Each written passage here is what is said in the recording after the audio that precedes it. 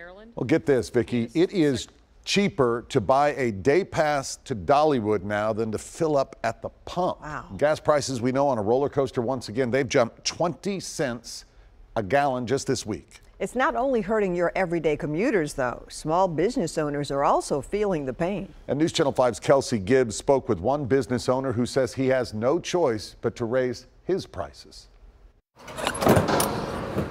I like being outside.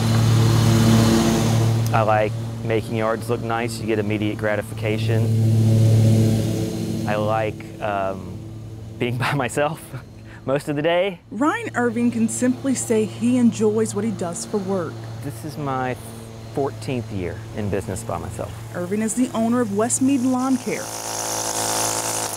He says in all 14 years, business has been pretty good. It's gotten a little bit better every year, to be honest, even during the pandemic.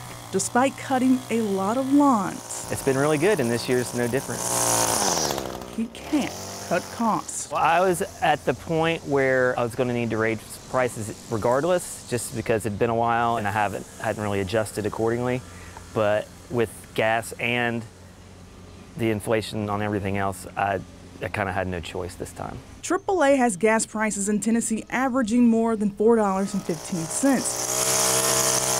It was averaging about $3.95 last week. I have not received any pushback at all. Most of my customers are long-time customers, and I don't raise prices a lot. Irvin not only needs fuel to get to and from his clients, but he needs gas to power up his lawn equipment. It's unfortunate because if you're a person who enjoys a certain level of service and then you can't afford the rate increase, then you either have to do it yourself or maybe hire someone for less who doesn't do as good of a job. It's not a business where he can carpool or use public transportation.